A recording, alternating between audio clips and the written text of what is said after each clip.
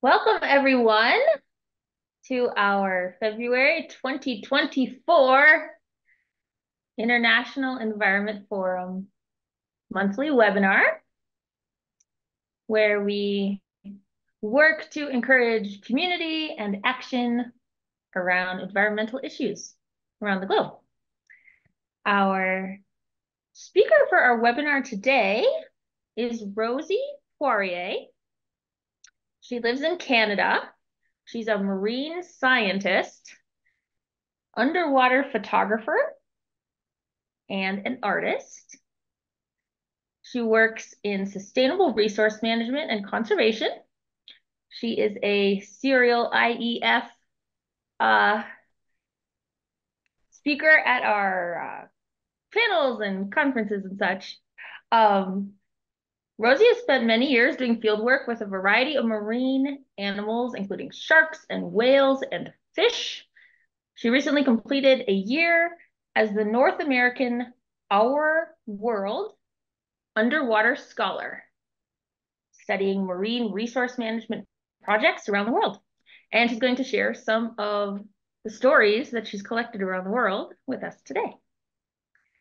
Now she focuses on conservation strategy and accelerating programs of action in the sustainability sector, working with nonprofits and communities.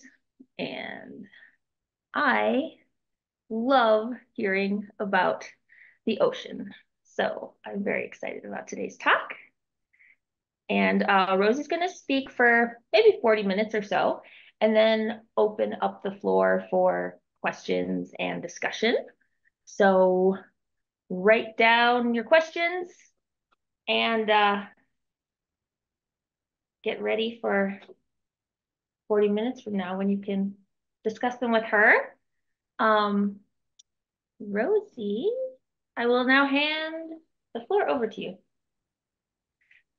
Thank you, Keela, so much for the introduction. I love talking about the oceans. It's my passion, and it's also something that, although not everyone has the opportunity to directly connect with, everyone is connected to.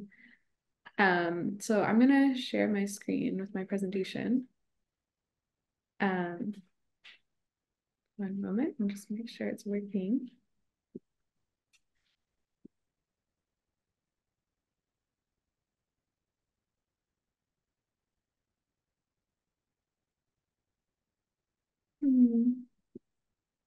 It's looking great. Yeah, are you seeing it in full screen? Yes. Is this good? Okay, perfect.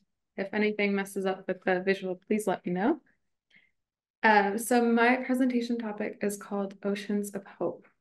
And this title came out of the scholarship year that I had a year ago. I had the wonderful opportunity of being the North American Our World Underwater Scholar, which provided me the funding and the resources and the network to be able to work with communities around the world and to learn about the ocean solutions that they've been working on in their unique environments within their unique cultural contexts. So this is really a story of ocean solutions and community science. Gila did a great job introducing me, so I feel like I hardly need this slide.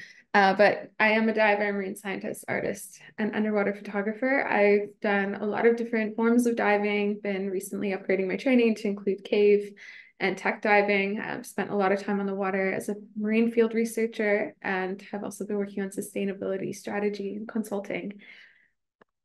And in my past, I have worked with variety of marine animals and various ecosystems, have spent quite some time working with sharks, 4 years working with whales, have most recently been working more intensely in kelp forest ecosystems.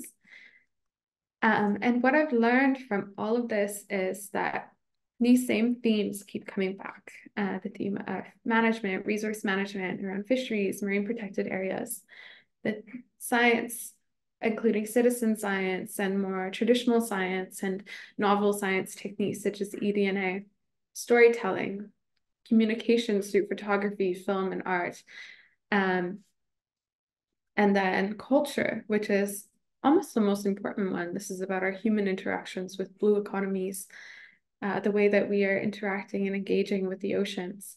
And this is the one that is in fact influencing the oceans the most. So the intersection of humans and the oceans is the area that I love to work in. I really enjoy the dynamics and being able to work with different communities in terms of improving the way that we're interacting for the future, and also learning from the lessons of the past and some of the traditions of the past that have withstood the test of time. So it's really interesting because we rely on the oceans for key services. Regardless of where you are in the world, you're relying on the oceans in some way, shape, or form. And typically these fall under 3 different categories. The first would be provisioning services. These are the most easy to quantify. Things like food, transportation, minerals, fuel. Then we have regulating services, which are a little bit harder to describe. This is the way that the oceans are regulating the world and how we know it, providing oxygen, regulating our weather patterns, providing storm barriers. And then we have the cultural services, which is the way that we interact, learn, play, develop our culture around the oceans. But despite relying on them so heavily and having this intense connection, the oceans are in peril and they're struggling. Ecosystems around the world are collapsing due to negative human interactions. So the big question is, what is happening and what are we doing? So there are challenges from overfishing, pollution, climate change, ocean acidification, habitat destruction, among many more. So I'm going to bring that back and share with you a little bit of the journey that I've experienced in the last 8 years of my career in the ocean field, and scale it back to some lessons that I was learning early on about being able to look at the oceans and our relationships with them as an interconnected ecosystem in order to develop stronger, more sustainable structures for the future. So I spent 4 years in the Pacific Northwest working with whale conservation, and we collected data on boater interactions with whales, boat disturbances, compliance with new regulations, and we did a lot of boater educational programs, and we looked at the way that boat interactions on the water were influencing the whales. So we were focusing in particular on a specific population of orca called the southern resident killer whales that have been hugely studied, are probably the most studied population of orca whales in the world, in an area where there's high metropolitan activity. You have Vancouver, you have Seattle, you have some really big cities right on the coast in the same coastal ecosystem that the southern resident orcas are inhabiting. And human relationships with whales have changed a lot in the last 50 years.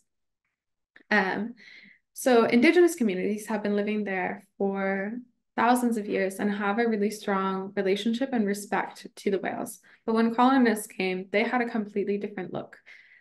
They feared the whales. They found them to be a nuisance. They saw them as competition in fishing. And for many years, they were killing them for no other reason than those. And it was not uncommon in the 60s to see orca whales that had bullet wounds and bullet scars in their skin and easy to see on their backs.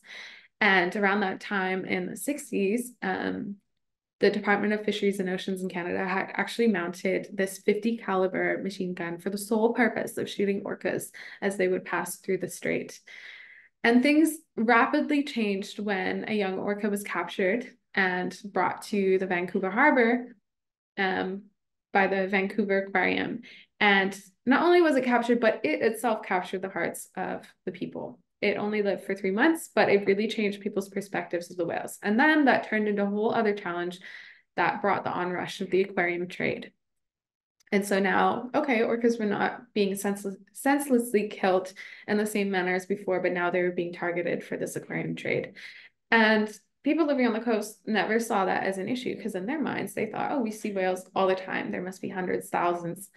But what was quickly realized through a researcher named Michael Biggs, who was developing this method of photo IDing the whales, which uses the combination of their dorsal fin and their saddle patch, which is the white patch that you see just behind the dorsal, to identify the whales. And they quickly realized that in this population that they thought there were hundreds of thousands, there were actually only 72. So this was the first official census of the population. So there are 3 different pods within the clan, but there are 72 at this time in 1975. So this brought the end of the aquarium trade because scientists were able to prove that there were not many whales and that they could not support like a global aquarium trade in that way. So that was it. No wild capture of whales, no more hunting of whales. And you saw a slow increase, a decrease, a rapid increase. And now here we are. This is after nearly 50 years of protection. Well, this is in 2019, so this graph is not fully up to date. But I believe the last time I looked, I think there's only 72 remaining. So this is after 50 years of strict protection. And here we are, we have the same number of whales as we started with in the first place when we began the census in 1975. So the question is, okay, well, what is affecting them then? So we stopped hunting them, we stopped removing them. Well, there's a lot of things that are playing a role. You have a high level of boat disturbances, you have acoustic disturbances. It's not just the physical disturbance of the boats, but also the sound from shipping traffic that's affecting them. These animals echolocate to locate their prey. They're highly acoustic creatures. They rely on acoustics far more than they do in their sense of sight. So all of these, and then there's pollution, and these animals are some of the most highly polluted animals in the world. Southern residents, the only animal that supersedes them as the transient orcas, because they eat higher in the trophic level than the residents who eat fish. But when these animals wash up on shore, they're labeled as toxic waste from the high level of toxins that's accumulated in their blubber. So this is really interesting. But at the end of the day, this is a graph these are 2 graphs that were overlaid on top of each other. So this is a graph of the Chinook abundance along the coast, overlaid with a graph of the orca abundance. So maybe they would have been able to handle one stressor, like one stressor such as acoustic pollution, or one stressor such as toxic pollution. But when you overlay all these stressors one on top of the other and then narrow it down to their food system, and you see that fish populations are collapsing along the coast as well, then it gives a very clear view of what is happening. So we have to be able to look at an ecosystem as a whole in order to figure out what is going on and how can we improve it. So this is one example. And food systems play a role in everything. It's not just about the oceans. We have to look at our food systems and any form of conservation to understand what's happening within the ecosystem, because food systems are the interspecies interactions. So another example, I'm just going to briefly go over this one. I didn't have the chance to work with this project directly, but white shark tourism in South Africa had been collapsing. So for approximately 20 years, white shark tourism was very popular in South Africa. And then people were blaming it on the orcas. They're saying, oh, these pods of orcas have come through. They're eating up all the sharks. And now there are no more white sharks because quickly, over a matter of approximately 5 years, they weren't seeing the same amount of white sharks that they had previously been seeing, and the tourism industry had been suffering. But when you start to look into the data, you see that actually around this time when they were seeing this collapse, there was a renewed restrictions of fishing regulations that allowed for the collapse of one of the great sharks' main food chains. So the sharks are eating smooth hound and soupfin sharks, a huge portion of their diet. And due to unsustainable harvest rates from 2016 to 2019, there was not enough prey for them. So again, looking at these food systems and understanding, okay, humans are affecting the trophic level. And it's really important for us to manage the way that we're removing resources from the ocean to understand what is happening to some of these more larger, more charismatic creatures. So again, food systems are representing interspecies interactions. They're really at the core of conservation strategy and looking at ocean health. And food production, if we're looking at it from the lens of climate change, is a major driver of climate change and destruction of nature. It accounts for nearly 1/3 of greenhouse gas emissions overall, and 40% of land use and 70% of water use globally. So our food systems are a huge part of the puzzle. We have to be able to look at them and to figure out, okay, how can we need food? There's no denying that, but we have to look at how can we extract, how can we utilize resources in a way that upkeeps the health of the ecosystem. So here I was with these big questions going into my year as a scholar, and I had the opportunity to engage and interact with a number of incredible organizations, initiatives, and projects. And one of those that really was changing my perspective was ground fisheries, was my first project of the scholarship year that brought me to ground fisheries management in Canada aboard a commercial halibut fishing boat, again in the Pacific Northwest, in the same region I've been studying whales for 4 years.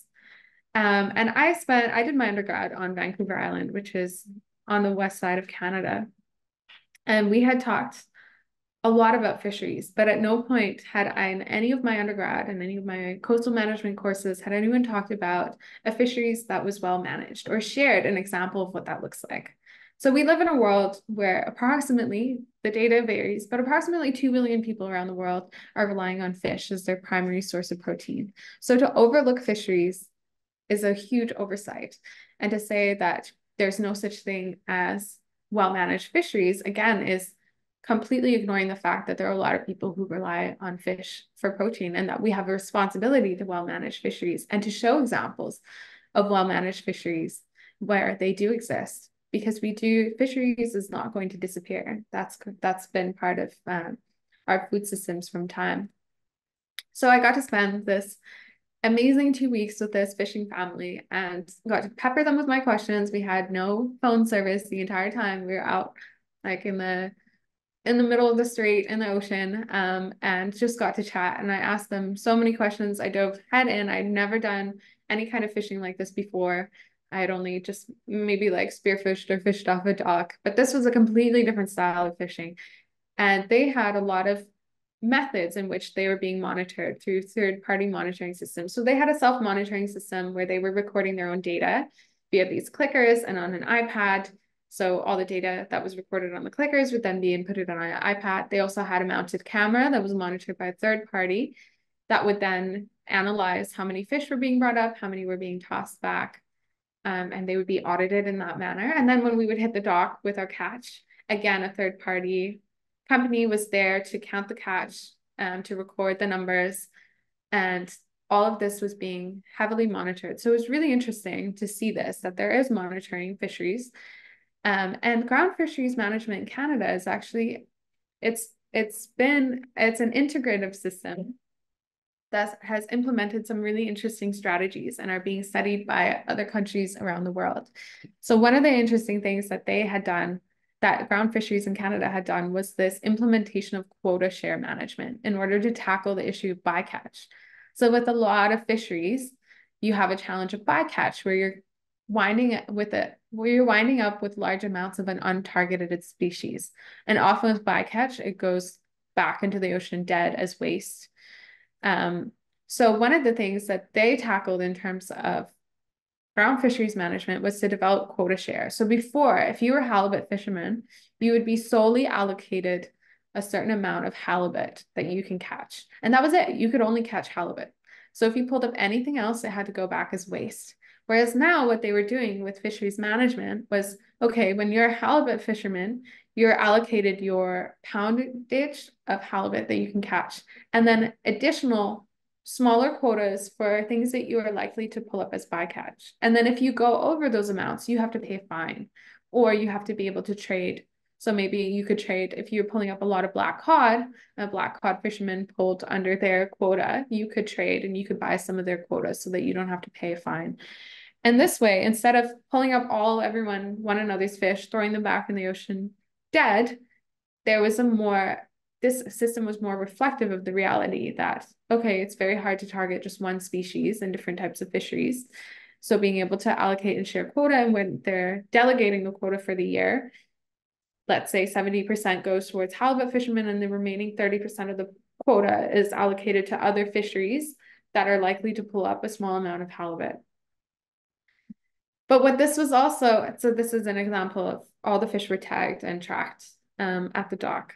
So what this was creating was these forms of de facto marine protected areas. So it's not a marine protected area because that operates under completely different regulations. But what they were explaining to me aboard the boat was there were certain areas that they wouldn't fish and that nobody with a halibut license or anyone with would fish because they are too likely to pull up a species of fish that they don't have quota for, or they don't have enough quota for. So there were areas where, despite the fact that you were allowed to fish there, there wasn't like a there wasn't a protected area or regulations to not fish there. Boats would not go.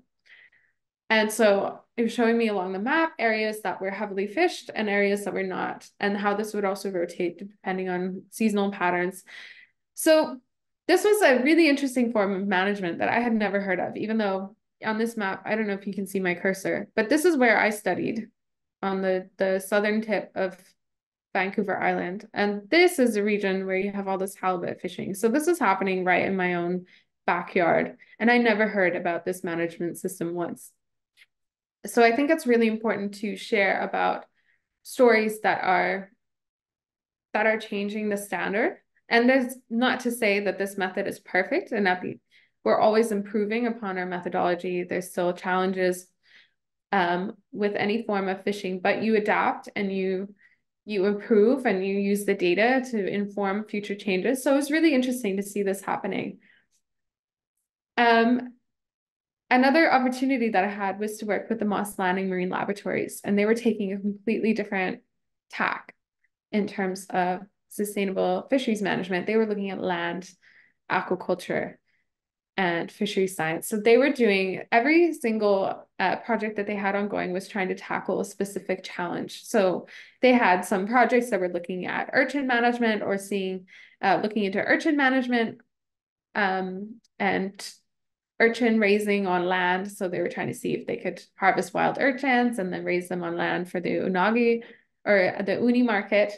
Because urchins are a big challenge in the Pacific Northwest right now. But one interesting project that they were working on was with this particularly interesting slimy looking fish called the prickleback and the unagi market, which is freshwater eel. So unagi is hugely popular in sushi, but it has a higher carbon footprint because it is a carnivorous fish. So they were looking at if it was possible to raise prickleback in a closed loop system on land and be able to shift the unagi market of freshwater eel to prickleback, who is a herbivorous fish.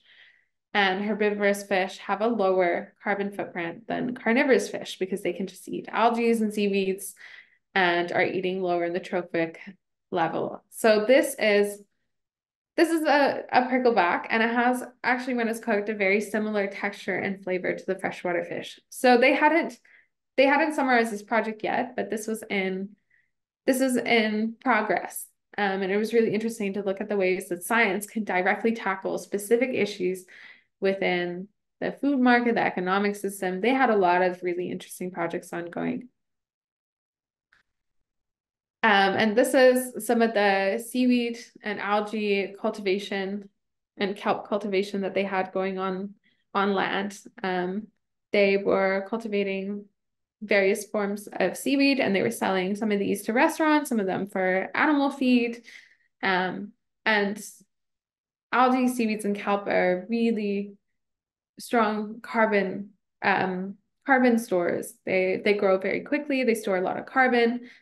So this form of farming is really effective at drawing down carbon from the atmosphere. So another really interesting initiative that I had the chance to explore, and all of these are so dynamically different and are really, this one in particular, it took me a while to kind of wrap my head around. So they have in the Cayman Islands, they have this Cayman Turtle Center where they're combining food systems and conservation.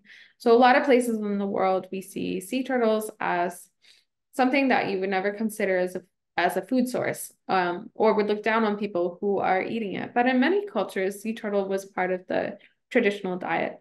And in Cayman, people have been eating sea turtle for generations. But unfortunately, sea turtles were decreasing rapidly around their coastal area. And it wasn't necessarily all directly related to the local harvest of sea turtles. A lot of that also has to do with activities in the region, loss of habitat for nesting, all kinds of other challenges, maybe loss of food source, loss of, so it wasn't to say that like the local harvest was to blame, but it was definitely adding a pressure. So what the Cayman government did is they restricted local harvest. So people were no longer allowed to harvest turtles in the wild. But recognizing the fact that a restriction like that could result in high levels of poaching, what they did is they started the Cayman Turtle Center. So they had a brood stock of sea turtles that they were breeding on land, and a certain number of the turtles would be raised for harvest, and then majority of the eggs were then going to be released back into the wild, or either they would bury them in the soil on the beach, or they would raise them in incubators and let them go once they'd hatched, or sometimes they would raise them for a little while on land and give them what they called a jump start. And this was where they would release them after they'd been living in the ecosystem for 6 months. Because out of approximately every 100 eggs that are laid by a female sea turtle, there's only one that survives to adulthood, and they're heavily preyed upon when they're small. So when they were giving them that jump start, it was with the hope of giving them a higher chance of survival in the wild as they had grown larger with larger shells. So this was really interesting, and I'm always a little bit skeptical. So I go, okay, well, this sounds interesting, but I'm curious. But they've been doing a lot of eDNA and DNA studies of the turtles to see if this was actually improving the local population around their islands. So they've been extracting blood samples from females that would return to nest, and they determined that 85% of the turtles that were returning to nest were actually had DNA related to the brood stock that they were raising in the Cayman Turtle Center. So they were returning to nest on the islands. They were seeing an increase in the number of sea turtles with the introduction of this program. And this is, again, where data helps us understand what is happening, to be able to see, okay, are management techniques effective? Do we need to adjust? And I found this was really interesting because it was a solution that was culturally relevant, because it was respecting the fact that local customs were to eat sea turtle. It was ecologically effective as it was boosting the local populations of sea turtle and hopefully in the surrounding areas as well. And it was this really interesting example of combining food systems and conservation. So these are a few images. This is where on the far right, you can see this is where they would keep the eggs and where they would hatch. These were some of the jumpstart turtles that they had. And then this was during a release. So we helped with a midnight release of a bunch of sea turtle hatchlings, and help them make their way to the ocean.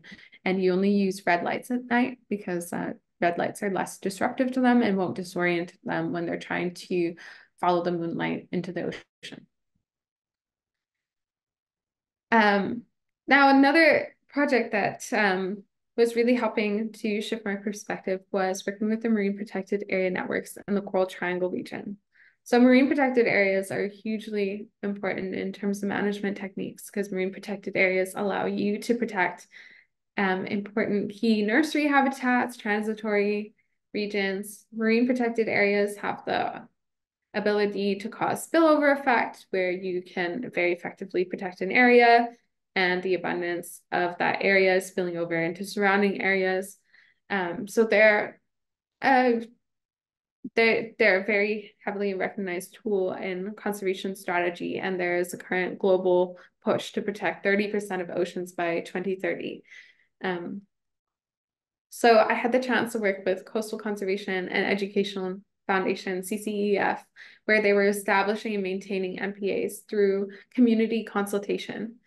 And this was another example of really working with the local communities, working with the food systems and fisheries. So they had worked heavily with the local fishing communities. And initially, the fishermen were really skeptical, standoffish to work with them because when they think protected area, they think restrictions, no longer being able to fish, no longer being able to support their livelihood and their families.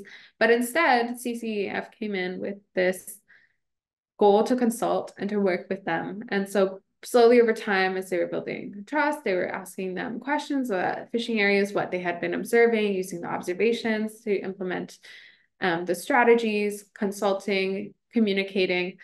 And then the first fisheries restrictions were put in place, but they had been done in community consultation.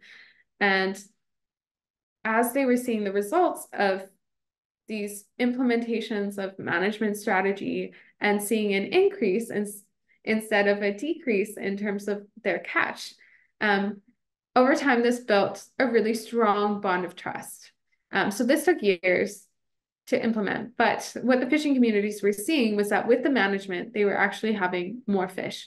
So instead of what they were initially fearing of, oh, we're going to have these restrictions, we won't be able to fish, instead they were able to catch more with less effort. Because one of the challenges with decreasing fish stocks is that it takes way more time, effort, resources to catch the same amount of fish. So this was really inspiring, and I got to join on some of the interviews and local conferences.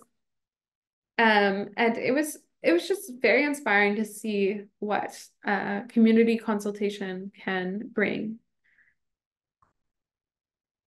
And in a similar area, Nusa Penida Island, this is in Indonesia instead of in the Philippines, they had a similar strategy in terms of community involvement, but here they were involving the local community in the data collection. So they were using two different forms of data. This was on the left is a more traditional style with the point intercept transect.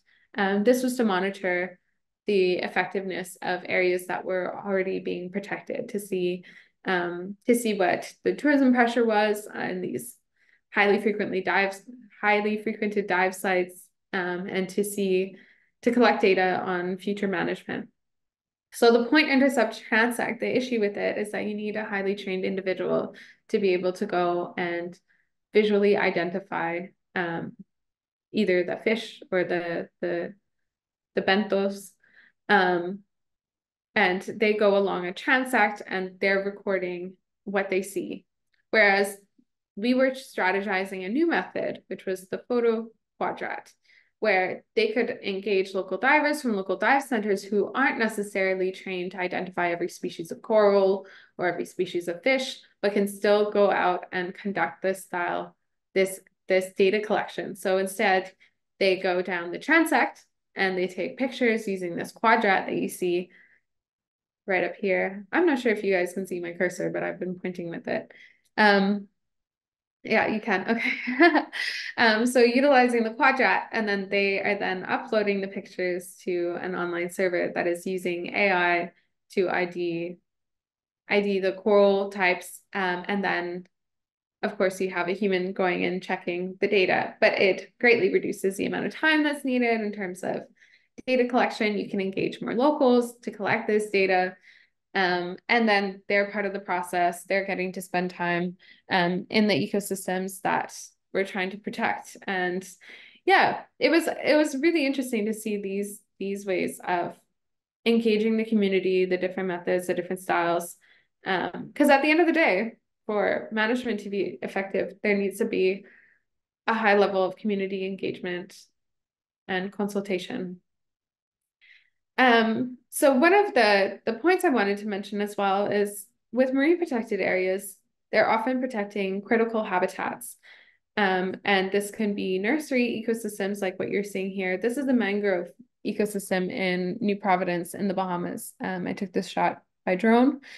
And it's a very small marine protected area, but it's a very important one. And they designed this boardwalk and this pavilion so that people can access and snorkel and visit the mangrove, as this is one of the few remaining intact mangrove habitats on the island, because New Providence is where the capital of the Bahamas is. It's a very small island, only 7 miles by 21 miles, and it has a population of over 200,000 people. So that's quite a lot of people in a small space.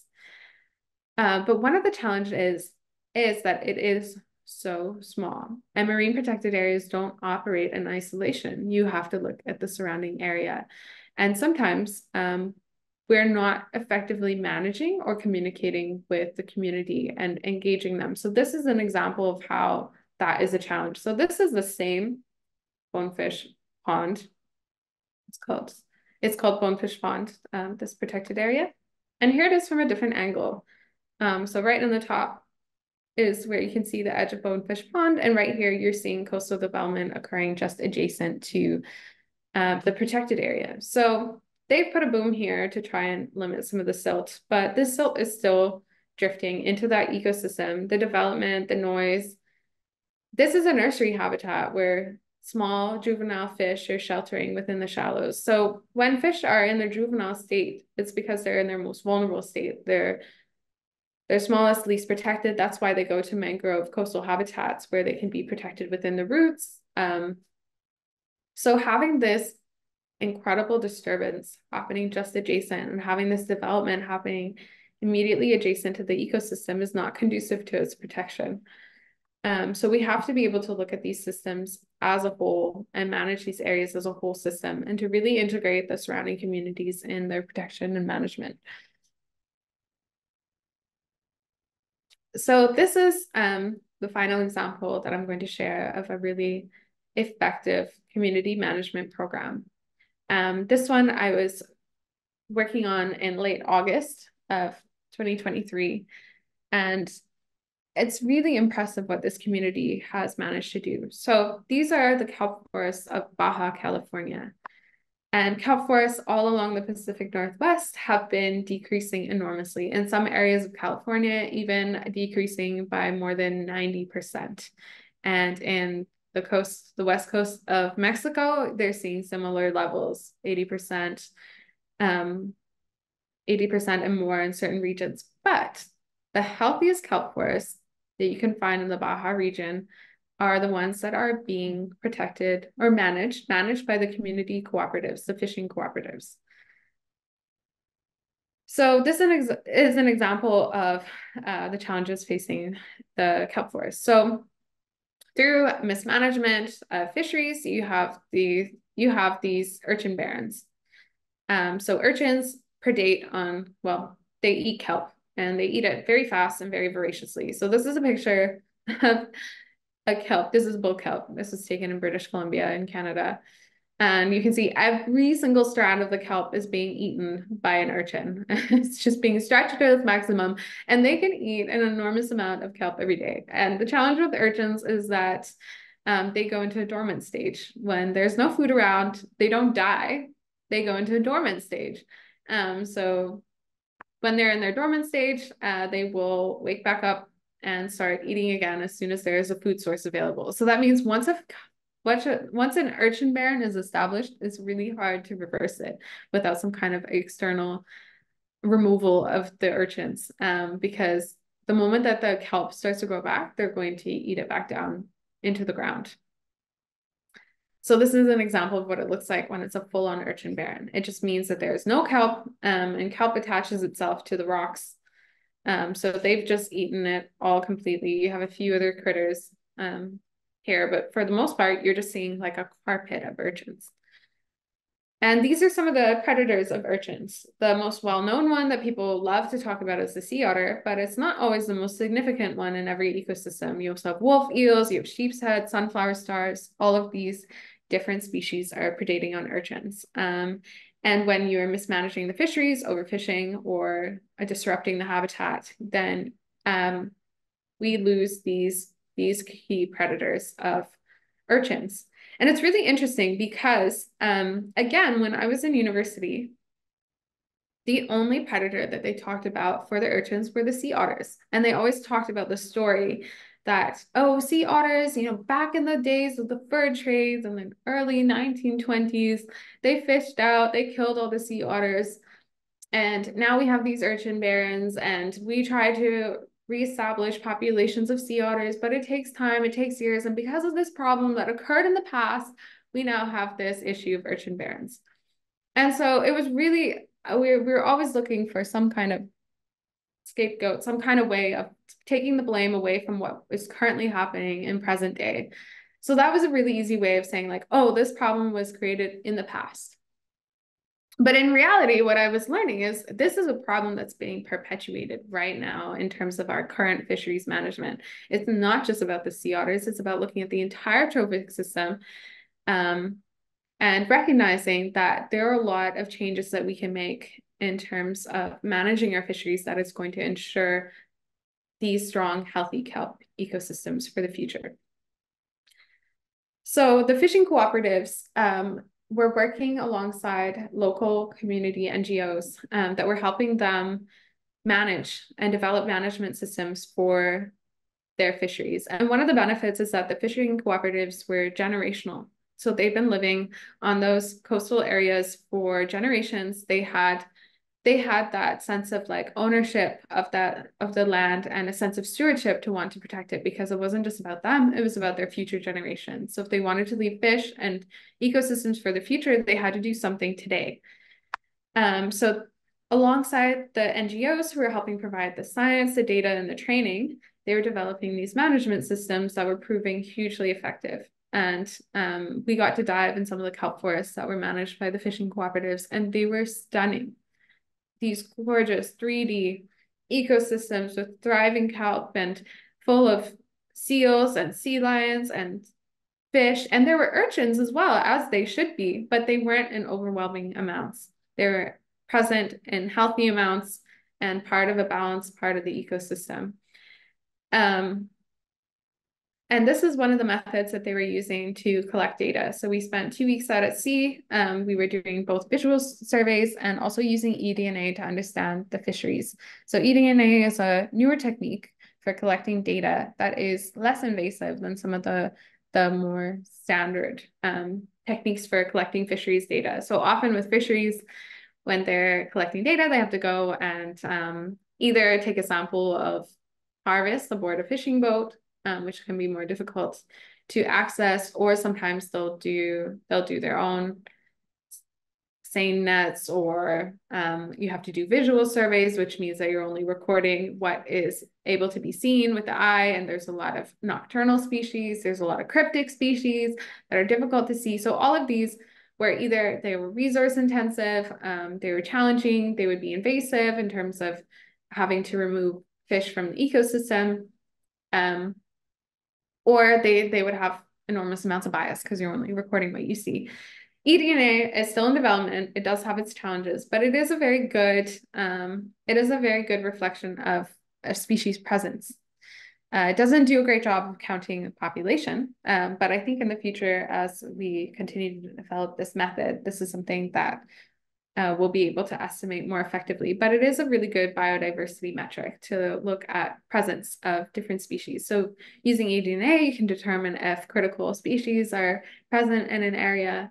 And eDNA, you basically scoop out a sample of water and you put it through a filtration system, and then the filtration system is capturing all the particles, and then it's processed in the lab, and the DNA that has been captured in the filter is then analyzed, and you're able to determine species presence. So this is one of the methods that they were using. And this is another example of something that is easier to train locals to do. They don't have to be experts in fish ID or anything. They can go and collect a water sample, be taught how to filter the water sample and to preserve the filtration paper. And then that can be collected by local geneticists and scientists who will then analyze the data. So this is me with my scientist friend who's collecting the water sample and these big skin bottles, and we would just scoop it. I really love this picture because he's behind this curtain of kelp. But what I wanted to leave everyone with from this presentation is really that nature and food production are inherently interconnected. We are part of this natural ecosystem, and our food security relies on ecosystem services. And in return, at the same time, it is one of the biggest reasons for the loss of these ecosystem services. So now we have a responsibility to rethink the way that we are seeing our food systems and our interactions with the ocean. So energy flow doesn't just go one way. It goes from top to bottom. It goes from bottom to top. And what we need to be focusing on is developing these regenerative food systems. Resilient food systems are restorative. It means that they are improving the environment in which they operate, as can be seen with the fishing cooperatives. We don't want to just go into the system and extract. We have to be giving back. We have to be designing interactions and systems that are able to withstand the test of time, can be sustained for generations, and are sustainable for a future. And one of the examples of implementing this, and one of the really real buzzwords that I sometimes buzzwords they're given too much attention, but this one is fantastic. Circular economy is the economic system based on the reuse and regeneration of materials and products. So the more that we're integrating these kind of systems where we're thinking about the system as a whole, that waste needs to recirculate back into the system, the more that we're able to see our interactions as part of this ongoing cycle. And this is one of the sustainable development goals. This is the one this is number 14, which relates to life below water. And the goal is to conserve and sustainably use the ocean, seas, and marine resources for sustainable development. And this is what the world is working towards. And want to invite that discussion to broaden, to include more people into it, and to recognize that we are all connected to our ocean ecosystems, and we have a responsibility to steward them.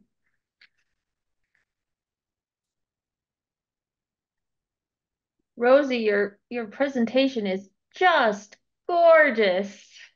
All the pictures are fantastic.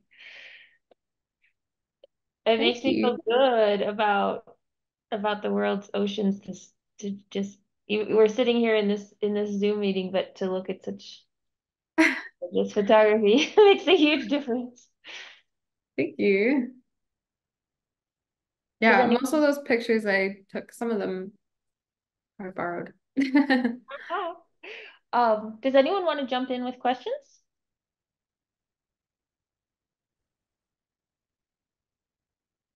Winnie, did you raise your hand? Yes. Rosie, this is the second time I've heard one of your presentations, and it's still stunning. Thank you Oh, so much. thank Um, you. do you know that it seems our Great Lakes are in great distress?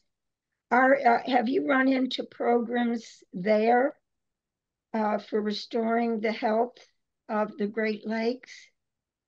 I know that there are programs that exist. Unfortunately, I don't work with freshwater ecosystems. So my knowledge will be very limited. I'm sure that there's someone who could share a lot better than I could. Bill, you want to ask a question? Yes, yes, a very good presentation. I was quite fascinated. And I was wondering, like, it seems like there's a big parallel between food resource management and environmental stewardship, but there's also areas where there's a divergence Mm. between the two. And I was wondering, like, in terms of the regulations, the people who fund research, the milieu of which all this is happening from a societal perspective, are is there a preference over food resource management as the approach to doing things, or a more holistic approach of what is good for both biodiversity and food resource management?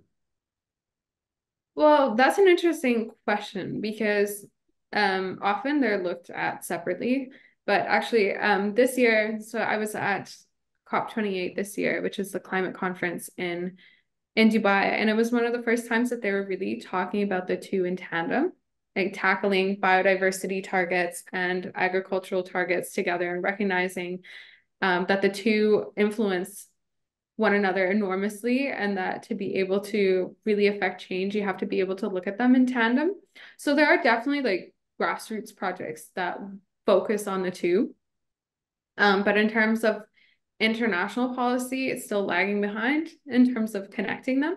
But we are seeing an advancement in that that direction. But these are some examples of where biodiversity and food systems have been looked at together, like with the fishing cooperatives, recognizing that effective management of the fisheries was supporting more biodiverse and healthy ecosystems. So it's happening all over the world on the ground, but the policy is lagging behind. We sure appreciate your good work in this area. Thank you. Frederick. Thank you. Hi, Rosie, and thank you for a great presentation. I really enjoyed it. I spent a lot of time in British Columbia, so I I worked with one of the fisheries organizations in Prince Rupert.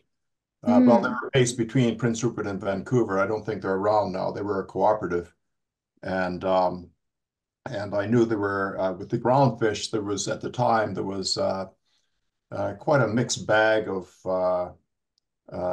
in terms of monitoring and what was harvested. I remember I was on the bad side of things. I was in the salmon farming side, and one of the guys with the company said, "Well, if you want to use some hake, I can get you a boatload of hake, as much as you want, and we can put that into the salmon feed." I politely declined. But I wanted to ask about two things. I wanted to ask about, first of all, the eDNA, whether there's any progress towards being able to quantify the use of the eDNA so as to be able to get a sense of the biomasses, relative biomass of particular species of fish that is taken for human consumption, for example. And the other question that I have is about cooperatives. It sounds like the Baja, I think is it Baja California cooperative? It sounds like it worked very well. I worked with fishermen in Bermuda, and we were regulators, and we had always had a real difficult time to balance the conservation and capture interests. And there was a saying that a fisherman would take they would compete to take the last fish in the ocean, which I know is a bit it's not necessarily true, but there is, I think it sounds like this cooperative movement in the Baja is really a very successful and sustainable one. And I wondered if there's ways of do you see signs as you went around the world of the increased use of the cooperative model? I don't know about the increased use, because it's really interesting, because every region will have its own like challenges or strengths. So this was kind of a unique region because the cooperatives, they have this generational kind of connection to the land and to the fishing area. So then, whereas I find what I've observed and also what's seen a lot in studies is when the fishermen are less connected to the area, then that's where you see a lot less of that stewardship, especially with like poaching that is happening overseas. They don't have any investment in that area. They're just going there to catch the fish. So they don't care if like the fish are no longer there in 5 years' time or longer. So this is something that can really be developed in areas where there has been a long-standing connection between the people and the land. It would be a little bit more difficult, perhaps otherwise. But the cooperative technique is something that should be expanded and integrated in more places. But I don't know necessarily about like the global movement for it. But that's part of the project, that's where communications really comes into play. So that's where, like, I've worked a lot in the field research side, whereas now I do very little field research at all. And I've been working more in like science communications, film, storytelling, impact strategy. And that's where that plays a really important role, because then you can share initiatives that are working and it can inspire change in other places and ecosystems that are similar, right? There's a lot of kelp forest ecosystems all over the world. In South Africa, you have them in Chile, you have them in Canada. So then being able to see an example of a really effective system that can inspire change in similar ecosystems in other regions of the globe, that's where communications plays a huge role. But then it also, yeah, you need policy supports. And one of the challenges in Mexico is that this is all being led locally and by nonprofits. They don't have a lot of policy support. So then you still have issues around cartels that are poaching in the area.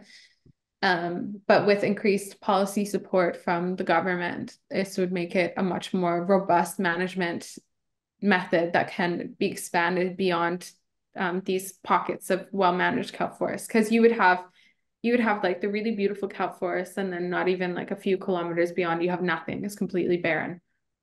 Yeah, I think I forgot the first part of your question, Yeah, so I'm just not sure if I whether fully. there's any promise for eDNA Oh, yes. method being used for biomass estimation or quantitative relative amounts of fish of a given. Yeah.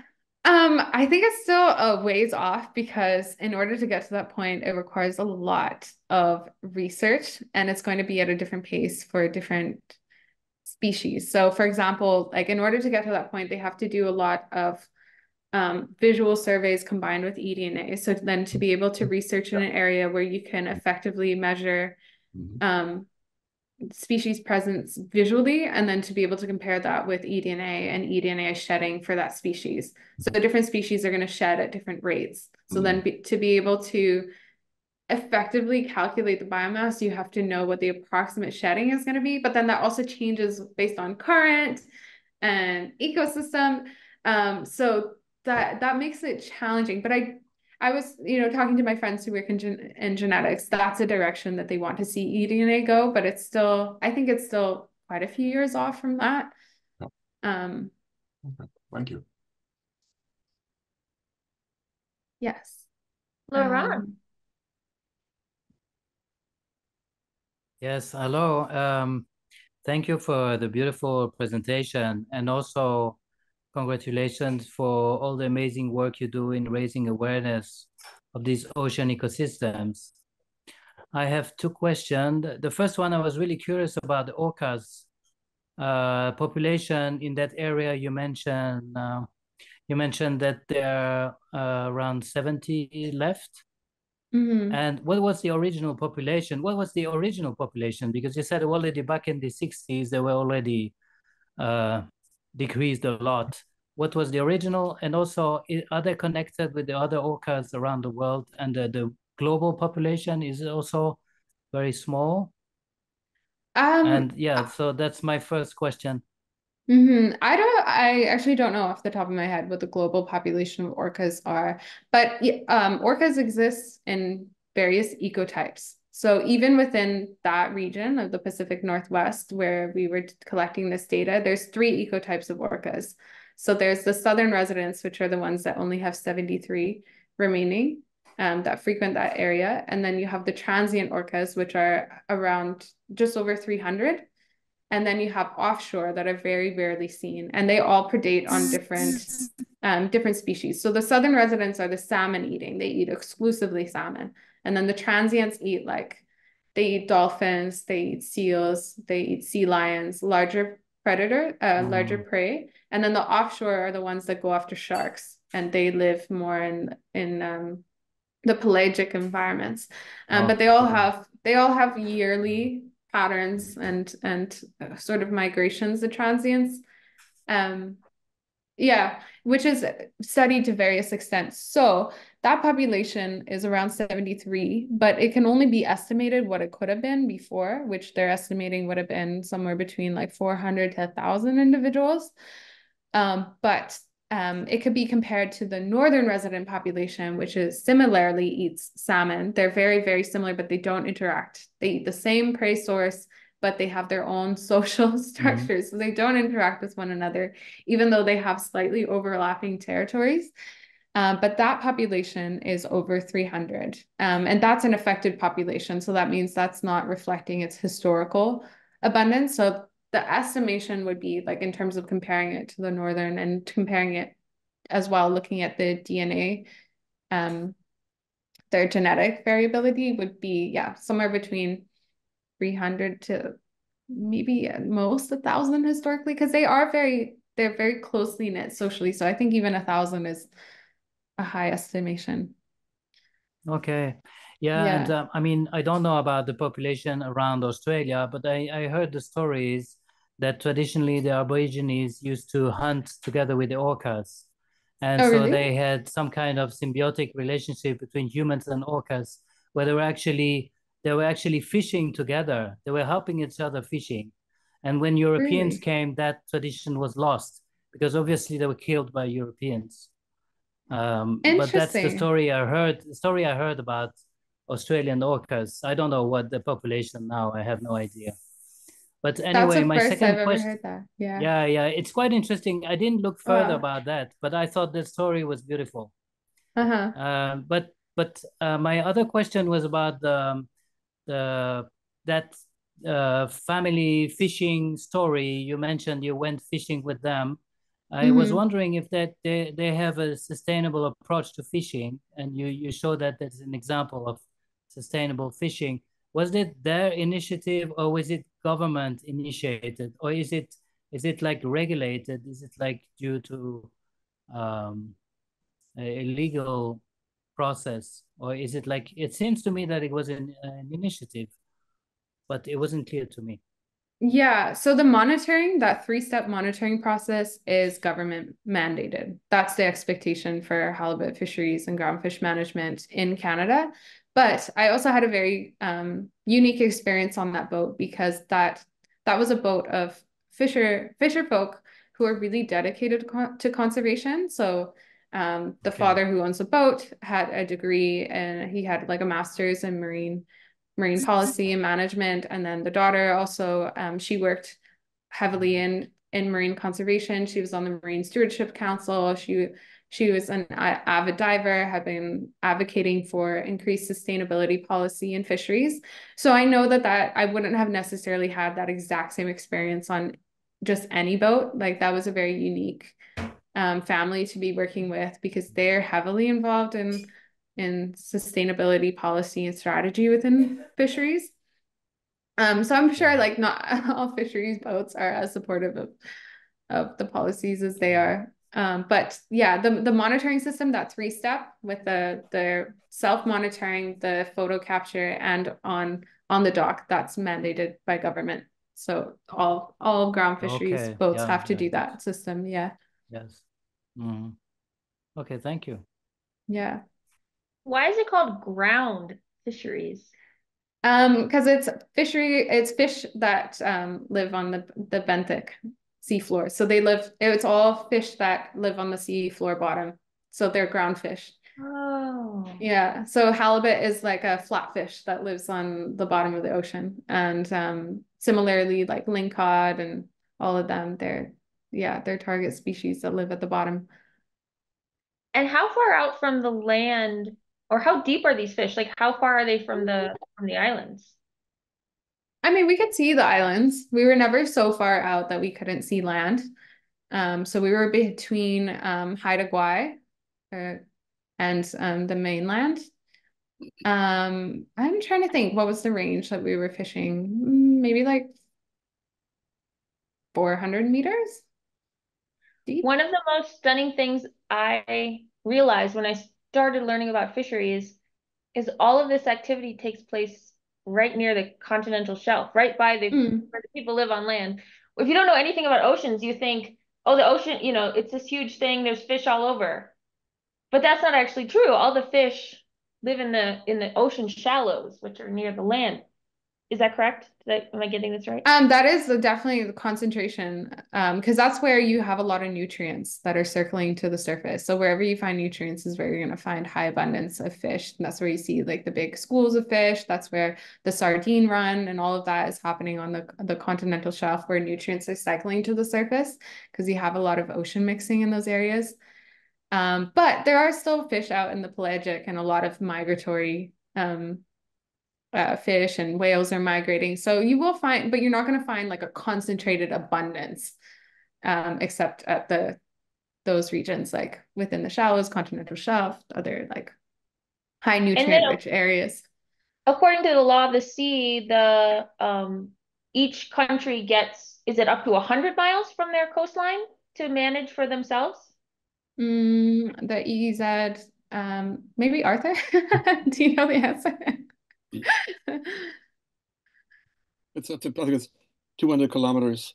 You know, 200 kilometers. 200 miles. You know, it's you know, it's of course it's where you have bottom within sunlight is where you get the maximum able to use solar production. You know, in the open oceans, there are areas where there are plankton, but the density, you know, of photosynthesis is much less than it is in those coastal areas. So it's partly the inputs of nutrients.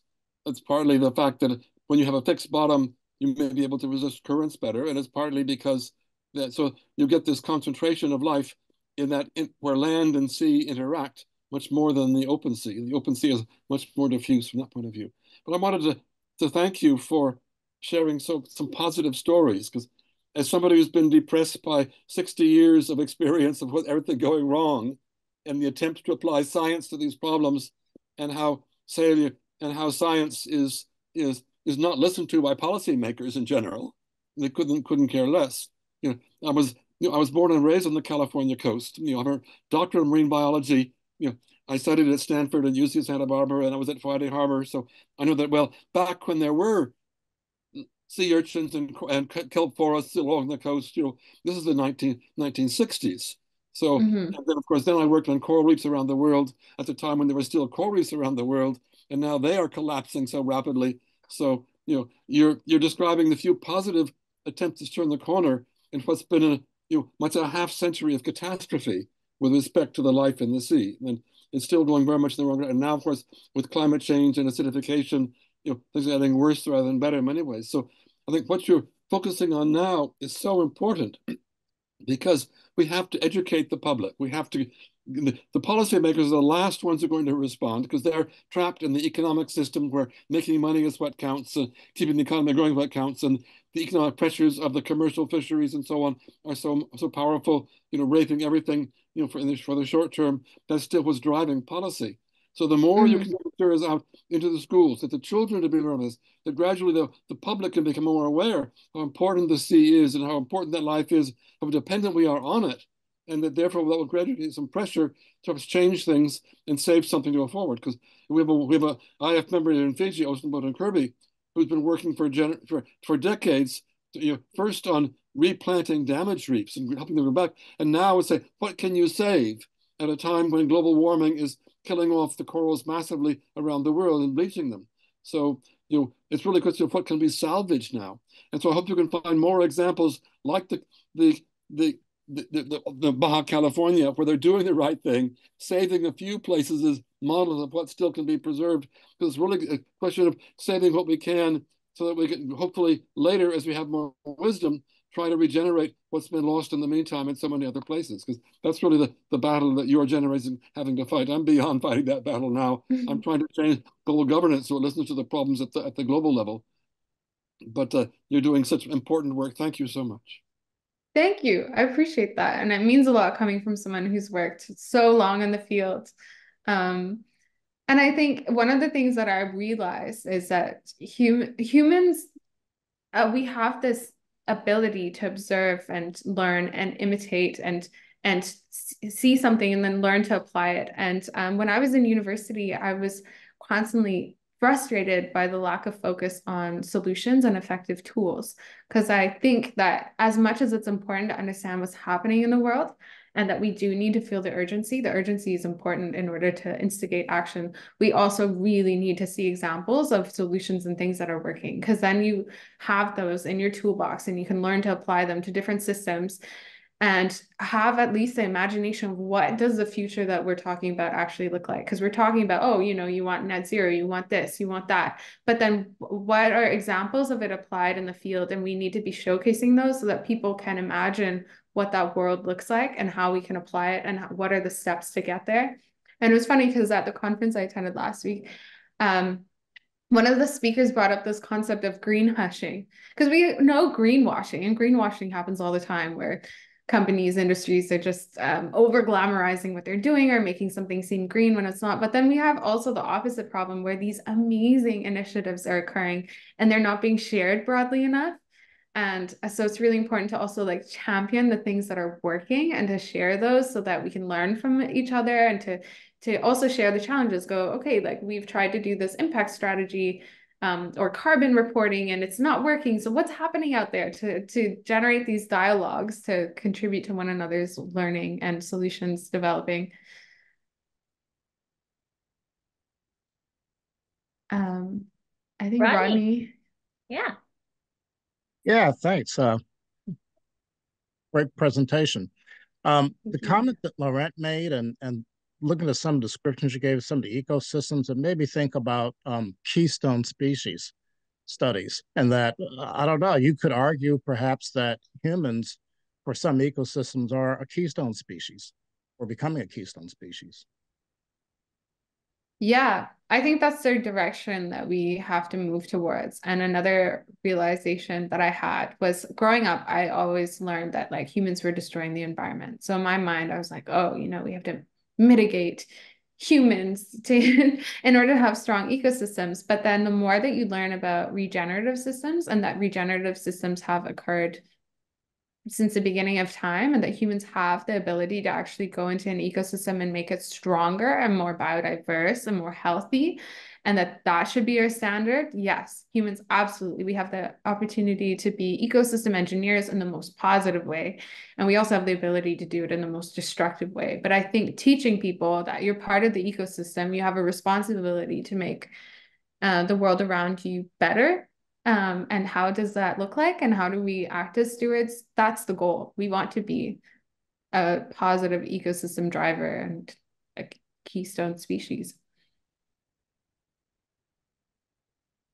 Winnie. Yes.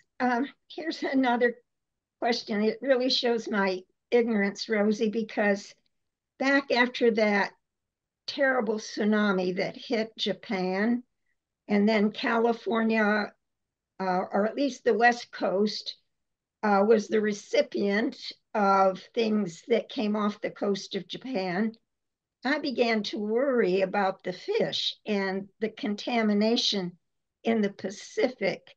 Can you speak to that? And did the fisheries have lower commercial gain after that tsunami? I don't know about the tsunami specifically, but I know that beyond what would have washed up from the tsunami or challenges around radiation, that area on the West Coast is doing a pretty good job of polluting its waters on its own through through its metropolitan capitals, Vancouver and Seattle. And that's why there are such high levels of toxins in the orca whales who are at the top of the trophic system. And it's also affecting humans. And it's really interesting because salmon are they are like the lifeblood of the West Coast ecosystem. Salmon come up the rivers in the fall to lay their eggs, and they die. They die in the rivers. They die in the forests, and they're providing the nutrients for the forests themselves to grow. But they've also been hugely important for the people of the coast. And I read this poem one time written by an Indigenous writer who wrote this really heartfelt piece about how something that had been the lifeblood and the nourishment of their communities for so long was now poisoning them. Because Indigenous communities also have some of the highest levels of toxins of any community on the West Coast, because they are eating a lot of fish, and the fish have such high levels of toxins. So I mean, like reading the poem, I had tears in my eyes, because it really talked to that. Like, this is something that's meant to nourish you and protect you and to feed your children, and all of a sudden it's poisoning you. So I don't know specific, like I can't speak off the top of my head about what the result was from the tsunami and increased pollution in the water, and long-term effects of radiation as well that was coming from the Fukushima reactor. But I do know that there are high levels of toxins in marine species, especially higher up in the trophic level, and that is having an effect on people. But at the end of the day, fish is still a very healthy protein, but you can do better for yourself to eat lower in the trophic system. It still is a really important source of nourishment, but eating lower in the trophic system is better for your carbon footprint. And also right now it's just better for your health in general to expose yourself to fewer toxins.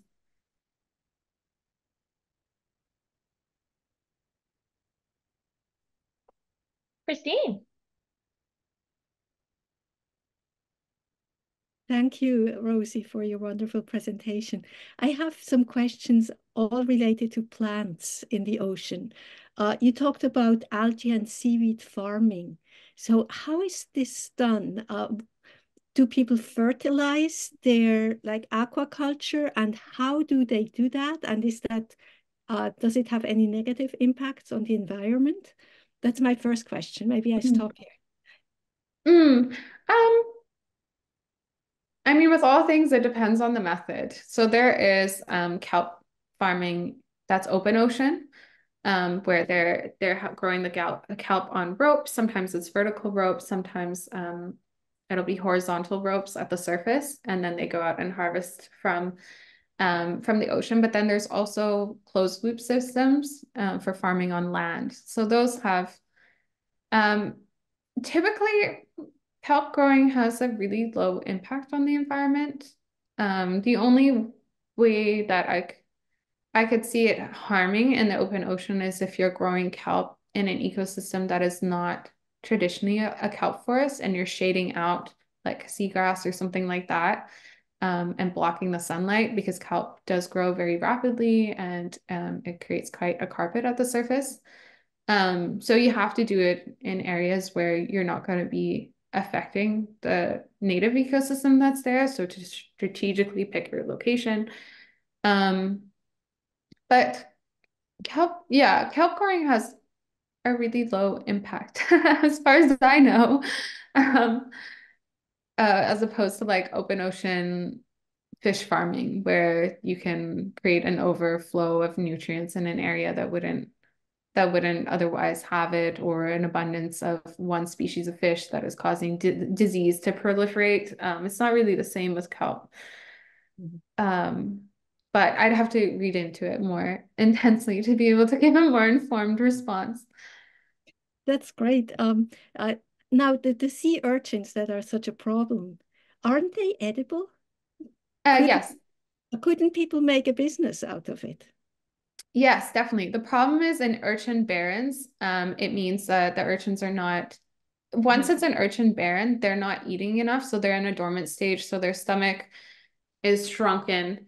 And then it means that it's not marketable. So you can't go and harvest an urchin from an urchin barren and be able to sell it on the market. It won't sell. So if they're going to do that, then they have to harvest them and then feed them on land in order to grow them and feed them to a state where they can be sold for the uni market, of the sushi market, because a lot of people do eat urchins and they're very popular and it is a delicacy in many cultures. But there could be harvesting. You could establish healthy harvesting in an area where it is a kelp forest already, and harvest urchins in those areas, and they'll be in a state where they can be sold on the market. So I was when I was working with the whale conservation, we were training one of the local indigenous bands because they were starting their own marine monitoring system. So they wanted to be trained on cetacean monitoring. And on the last day, they dove for urchins for us. We just stopped on this shallow kelp and they dove down and grabbed a bunch of urchins. And that was my first time ever trying it. And yeah, they were really beautiful urchins. So for sure, you can harvest them, but not from a barren. There has to be some kind of intermediary action before it can be sold on the market. Thank you very much. My last question is, what do the people in the collective in Baja California do right in their management of the kelp forest? Like, what are they doing? Are they protecting the kelp from the urchins, or what are they doing? Well, what they're doing is they're managing what they're fishing. So they're not overfishing the predators of the urchins. And that's what's allowed those kelp forests to thrive. And then they also, they've been trained to monitor and to dive. So they now have, they call them Sirenas de la Natividad. And these are women who have been trained to dive and to collect data. So they also go and monitor for themselves the local reefs, or sorry, the local kelp forests. So then they have that data, they can provide, they're monitoring regularly, they can see if there's any kind of effect on the ecosystem, decrease of kelp, decrease of certain abundance of fish. But what they're doing is they're managing their fishing of the urchin predators. So they're maintaining the health of the trophic system through that. Thank you so much. Yeah. That's a fantastic note to end on. Rosie, keep taking gorgeous pictures and collecting stories from around the world. And can I call you in a couple years? Can we do this again with another batch of stories? Oh, sure. Yeah, I'm more than happy. Yeah. Also, This I'll has pop been my hugely email in the uplifting. chat. Thank you so much for coming and sharing your insights on the oceans with us. This is, yeah, I'm just putting my email there if anyone wants to reach out or has questions. Thank you, everyone. And I'll see you next time. Thank you for having me. It was great to meet everyone. Bye-bye.